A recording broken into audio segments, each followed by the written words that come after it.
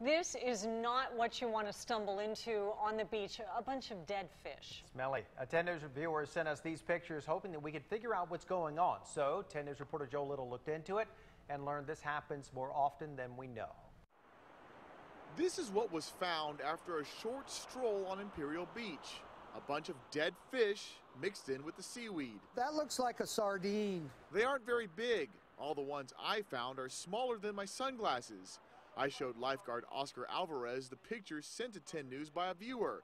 He knew immediately what was going on. It happens periodically. Alvarez says, simply put, El Niño is messing things up for these fish.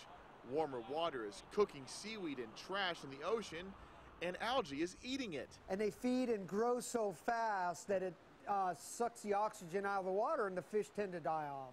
Food, heat, air, and kaboom, you got a big cooking pot. That cooking pot left dozens of fish on the beach. These pictures were taken Sunday. By Monday, most of them were either eaten by seagulls or washed back out to sea. Alvarez says it's nothing to be worried about. It happens. Maybe once a year, maybe every 5 years. It also happens to other species. In June, thousands of dead red tuna crabs washed ashore in La Jolla. El Niño also got the blame.